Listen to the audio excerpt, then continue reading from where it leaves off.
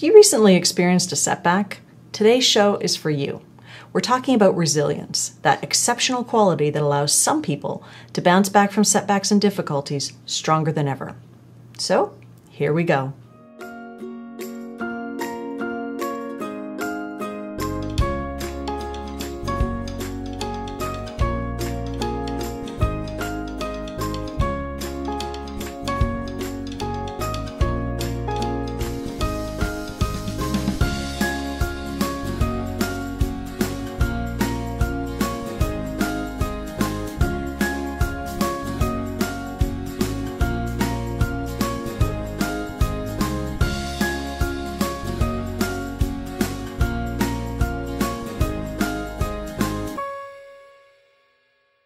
Welcome to the Performance Factor Show. I'm Christine Peachman, and today we're talking about resilience. Joining me is Kent Osborne, a masterful leadership coach and someone who I find has uncommonly insightful perspectives. Welcome, Kent. Hi, Christine. So I want to talk about resilience because we've all had setbacks, whether you've lost your job, missed out on a big promotion, failed to win a client, or even just messed up in a big presentation at work. I think our resilience in the face of setbacks is important for performance and ultimately for peace of mind. So today we want to have a thoughtful conversation about resilience and see if we can uncover some ways to strengthen this quality so that we can summon it when we need it most. And as always, we'd love to hear from you. And so please go to the comments section and add your voice to this discussion. So Kent, how do you approach the topic of resilience? Well, I think the first thing you have to do is you have to make a distinction between resilience and persistence. I think it's a very important distinction because, both are necessary qualities for leadership. But in our culture, in our world right now, persistence is favored. I mean, the idea is that, you need to be persistent. It's important to be persistent if you have to get through your problems and challenges and keep on keeping on and make it happen. Whereas resilience, the word itself, I believe, comes from a Latin resiliare, which means to rebound or to go back to an original state. And it's going back to an original state after something extremely, almost disastrous has happened. So, right. For example, the people in London would be absolutely persistent in terms of the way they delivered the 2012 Olympics. There'd be lots of challenges and difficulties and problems they'd have to overcome. But the people in New Orleans were resilient in terms of the way they overcame and bounced back from the disaster that happened with Katrina years ago. So right off the bat, you have to make a distinction between the two. Yeah, and I think, to your point, we don't allow a lot of space in our organizations for acknowledging setbacks or acknowledging situations where resilience is actually called for. I think, to your point, we really do want to just plow ahead, fine, something's happened, just pick yourself up, dust yourself off, and, keep going. So, you can compare it to, if you think about the four seasons, spring, summer, fall, and winter. In our personal lives and in our corporate lives, spring to fall, spring to harvest is acceptable. And any of the difficulties that are in terms of planting or growing or harvesting, that's all quite cool. But winter, we're not allowed to go there. We see that as a personal failure if we're in a situation where, we're facing a difficulty that in ancient times would be called, a dark night of the soul. Yeah. Or a time where we seem to have lost our sense of purpose. We're wondering if we have our ladder placed up against the right wall. We're climbing this ladder and we're working hard to get up there, but we're not so sure that it's the right wall anymore. So those times are not seen as acceptable. They're seen as being things that we need to avoid. They're seen as being a sign of weakness. Well, and I think as a result of that, we don't really have good tools for developing resilience because we're almost not even allowed to talk about it. We don't talk about the setbacks. So when you are going through something, you don't necessarily have great tools to help you spring back, as you say, to that original state. Well, it's interesting when you use the word tools because I think in modern times what we'd look for is a prescription. Yes. We want some kind of a symbolic drug, the 3 steps or the two two whatevers. But, it's interesting. In ancient times, their tools were often stories. And, when you mention resistance, I mean, what comes to mind for me is a story. It's actually a story from King Arthur, the Legends of King Arthur in medieval times. If you don't mind, I'll share a bit of it with you because I think it's relevant to what we're talking about. Yeah, okay. So, anyway, this particular aspect of the story begins after Arthur is crowned king. He's drawn the sword of destiny, the sword from the stone, and this sword makes him a ruler of the realm. Shortly after he's crowned king, he knights a young man, and the young man, whose name is Guilford, wants to show Arthur that he's worthy of knighthood, and so off Guilford goes to bring in rogue knight to justice. Well, the rogue knight ends up killing Guilford. Arthur's really, angry about this and goes off to bring the rogue knight back to justice himself. And Arthur and this rogue knight have this one-to-one battle, blood everywhere, and the rogue knight's about to kill Arthur when Merlin steps in and casts a spell on the rogue knight and spirits Arthur away.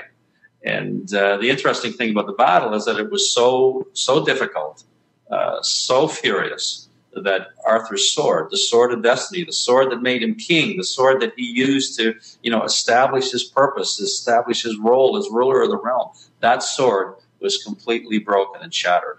And so after Merlin spirits Arthur away, when Arthur comes to and he can speak, Arthur, the first thing he says to Merlin is, "I have no sword.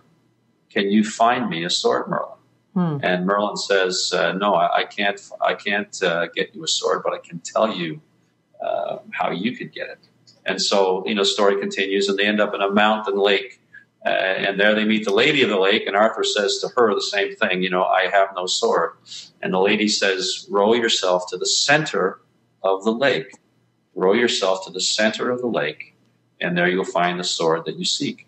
And so Arthur does row himself to the center of the lake. When he gets to the center, a hand and arm come up, and this hand and arm have a sword and a scabbard. The scabbard is the sheath that holds the sword. Arthur takes them, comes back to the shoreline. The lady's gone. Merlin's there, and Merlin says, "What do you like better, Arthur, the sword or the scabbard?" Arthur says, "I like the sword better." And Merlin says, "You are the more unwise because the scabbard is worth 10 of the sword." So again, you can look at that story and think, well, this is just a nice little fable. Maybe I'll watch it on Walt Disney. But if you think about it as a story that was told to Celtic warrior kings to help them understand how to go through these different phases and stages of leadership, then it takes on a different light. Because one of the first things it's saying that if resilience needs to come to the fore, the first thing you have to do is you have to recognize when a sword is broken. Now, that's a difficult call to make because, it's difficult to know, when do I just need to be tenacious here? Yeah. When do I need to keep going? When do I need to, keep at it, keep going, work hard, be dogged versus this sword is broken. And either my behavior or our processes or something needs to be absolutely abandoned. Then, if you're wise enough to be able to do that, the next thing you have to be able to do is you have to be able to find the center, go to the center of the lake, or symbolically, the center of yourself. And if you can do that, what you'll get is a sword and a scabbard. The sword representing the traditionally masculine or the analytical aspect of thinking, and the scabbard, the traditionally deep feminine or the imaginative, intuitive aspect of thinking. And so the story is saying that it's the imaginative, intuitive part that's worth 10 of the sword. In other words, you can't analyze your way out of a situation that requires resilience. You have to use your imaginative, intuitive sense. And to get there, you have to get to the center of the lake. You can't do it on a drive home. You can't do it over a 3-minute coffee break at Starbucks. So you have to be intentional about it. And so let's explore that for a minute. So how do we know, to your point, when it's resilience or persistence that's called for? So I know, I don't expect an answer here, but let's think for a minute about how do we make that distinction? Well, I think the way I would respond to that is to say to you this: it's the question that makes the difference, not necessarily the canned answer. Mm-hmm. So, you have to be able to ask yourself the question. You have to know when to ask the question. Mm-hmm. And, how to do it, I think the answer is going to be different for all of us. Yeah. But the key is having the wisdom to ask the question. See, I think that's the difference between, an ancient perspective and a modern perspective. Mm-hmm. A modern perspective is that we're looking for the knowledge. We're looking for the answer. We're looking for whereas in the ancient world, it's about wisdom. And I think oftentimes it was having the wisdom to ask yourself the question. Yeah. So